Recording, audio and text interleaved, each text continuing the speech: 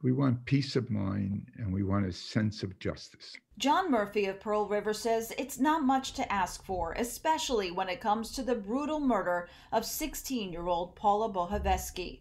The teenager was sexually assaulted and brutally murdered by these two men, Robert McCain and Richard LaBarbera, as she walked home from her part-time job at the library in Pearl River back in October 1980. We talked to Paula's mother, Lois, in 2019. I think about her all the time, and there's all the different things that we did together. I'll remember something that I'd kind of forgotten, and she's always, it doesn't get any easier. According to the family, after all these years, neither men expressed any remorse.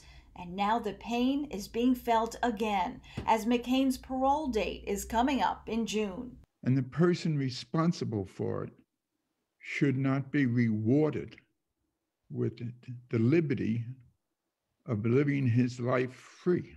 So now Murphy and many others want to make sure he stays in jail. They're urging people to write and email letters to the New York State Parole Board to deny McCain's parole. This man who wants to go free took up a concrete block and crushed her skull, and then attempted to sexually assault her. What right does he have to walk our streets? As for LaBarbera, he violated his terms of parole in 2019 by getting drunk. He was sent to jail again and will be up for parole in July of this year. Two men seeking to get out of jail as a community fights to keep them behind bars. And if you would like more information on emailing the New York State Parole Board, we have that for you on our website, news12.com, under numbers and links.